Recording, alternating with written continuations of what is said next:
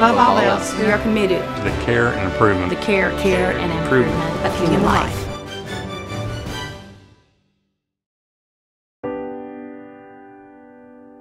My name is Greg McCoy. I'm a CT tech here in the hospital, work night shift.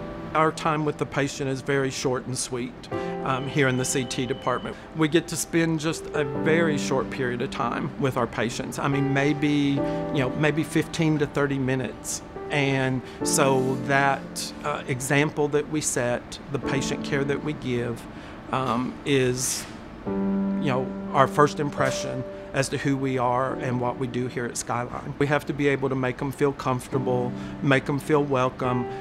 If they have fears about what's going on because of their illness or what's happening to them.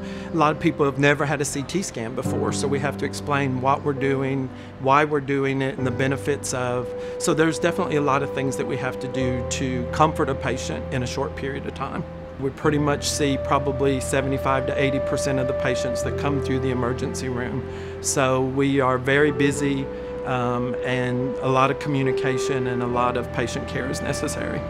We have those opportunities where we get to share good things with patients, and then there's the time that we just have to be comforting when somebody's having a bad time or a bad day or just recently got a bad diagnosis. I did have a young lady that came through the emergency room a little over a year ago, had just been recently diagnosed with cancer about 11 days prior to her visit.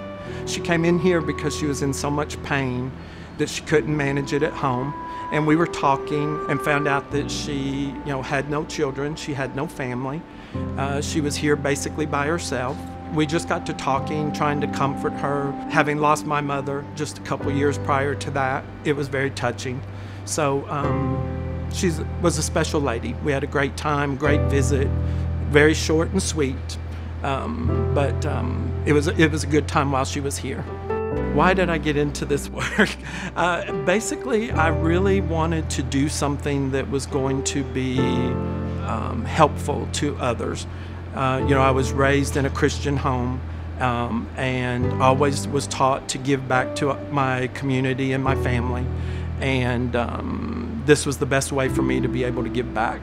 I definitely feel like it's a calling. I mean, I've been doing it 30 years, and there's good days and bad days like there is in every job.